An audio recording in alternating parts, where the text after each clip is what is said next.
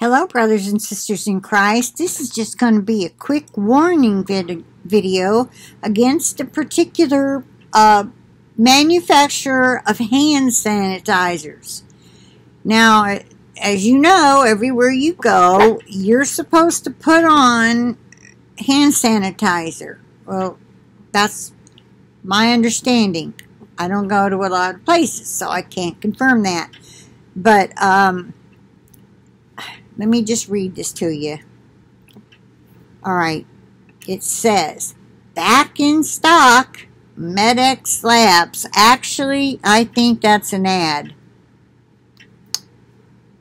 Made in USA, yeah. If it says made in the USA, it's okay, because this company's in Mexico.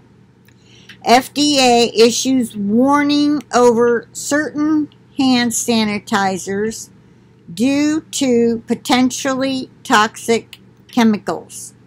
Now, let me reiterate that. Back in stock, Medex Labs. That product is fine. It just happens to be right above a warning against hand sanitizers. That's kind of not a good place to put that. But anyway, I wanted to make certain nobody said that I said that particular product was no good. All right. If it says made in the USA, it's all right. All right. This particular item. Now, it says the products are still available for purchase, the FDA warns. Now, the Food and Drug Administration is warning consumers not to purchase hand sanitizer manufactured from ESK Biochem, capital SA, small de, large CV, Sade CV. I don't know how you would say that. Due to the potential presence of toxic chemicals.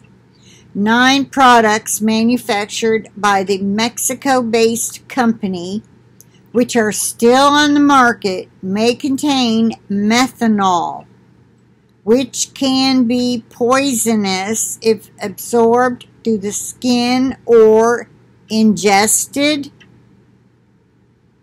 I guess that'd be if you left your hand sanitizer, like I've got this little cute pink bottle. I keep little bottles and one big jug and refill from that so that I've got them all over. I was doing that long before CV ever was heard of, unless you knew about coronavirus causing colds. Okay, so anyway, I guess if you had something like that laying around and your child got a hold of it and thought, wonder what this tastes like. Children are curious little creatures. They may try to drink some. Anyway, listen to this.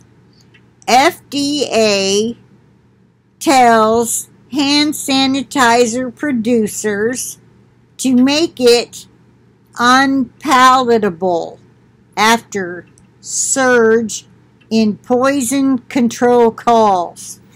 Now, why don't they just tell them to take it off the market? If it can be absorbed through the skin, how else are you going to use it? I mean, yeah, if a kid drank it, who else would drink it? Oh, I wonder if somebody so desperate for a drink would drink it for the alcohol content. That's just gross. Perhaps that's why they said make it unpalatable. I would just say take it off the market if it's got methanol. That's just crazy nuts to me.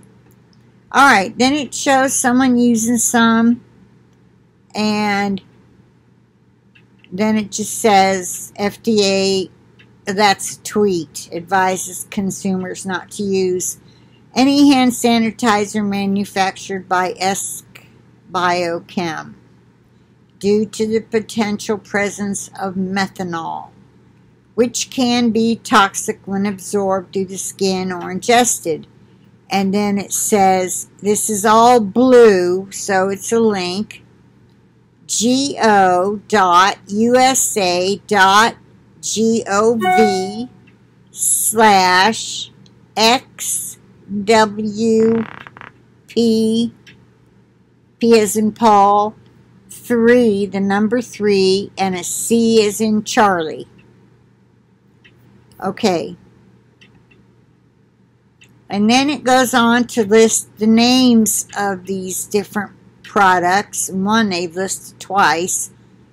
But the FDA said methanol should not be used in hand sanitizers due to its toxic effects, and consumers who have been exposed should seek immediate medical treatment.